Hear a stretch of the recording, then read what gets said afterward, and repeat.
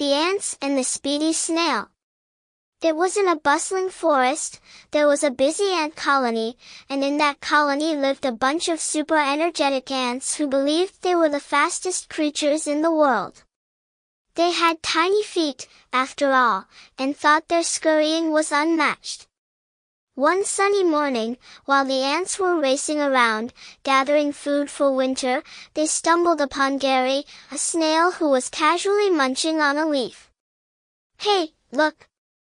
It's Gary the snail," said Annie, one of the fastest ants. "He's so slow. How does he ever get anywhere?" The ants burst into laughter. "He probably started that leaf last year," chuckled Anthony. Gary, however, just smiled in his slow, snaily way. "You may be quick on your feet, my little friends," he said, "but speed isn't everything." The ants exchanged confused looks. "What do you mean?" "We're faster than anyone," boasted Alex, the strongest ant. "We'd leave you in the dust in any race." Gary chuckled.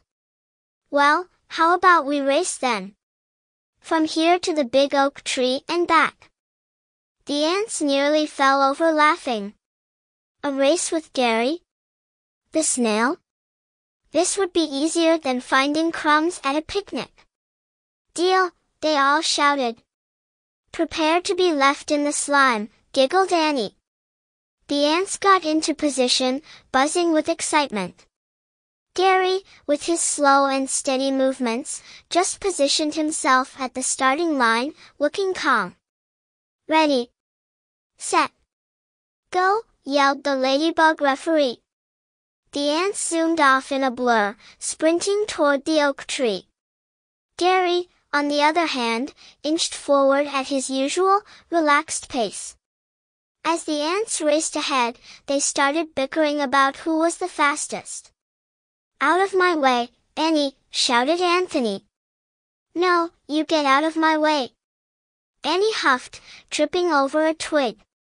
Meanwhile, Gary just kept sliding along, humming a little tune as he went.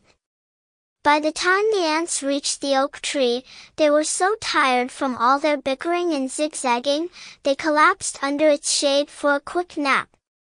"We'll finish the race when we wake up," they muttered, dozing off. But Gary? Oh, he just kept gliding along, not stopping for a single break.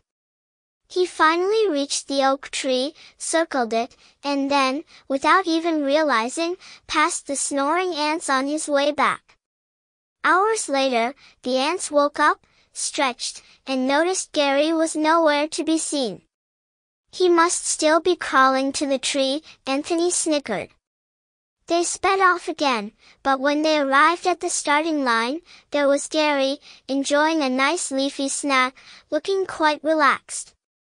"What? How did you beat us?" Annie gasped. Gary smiled. "Like I said, speed isn't everything. Sometimes, it's about being steady and not getting distracted." The ants stared at each other, stunned, and finally burst into laughter. "Okay, Gary, we have to admit it, you're the fastest snail we've ever met." Gary chuckled. "Well, I might not be fast, but I always finish what I start. And that's the best kind of speed, don't you think?" From that day on, the ants learned that sometimes taking it slow and steady wasn't such a bad idea. And every once in a while, they even invited Gary to their races, though, to be honest, he preferred just watching from the sidelines while munching on his leaves. And so, in the end, the ants and Gary the Speedy Snail became the best of friends, sharing races and snacks, but most importantly, lots and lots of laughter. The end.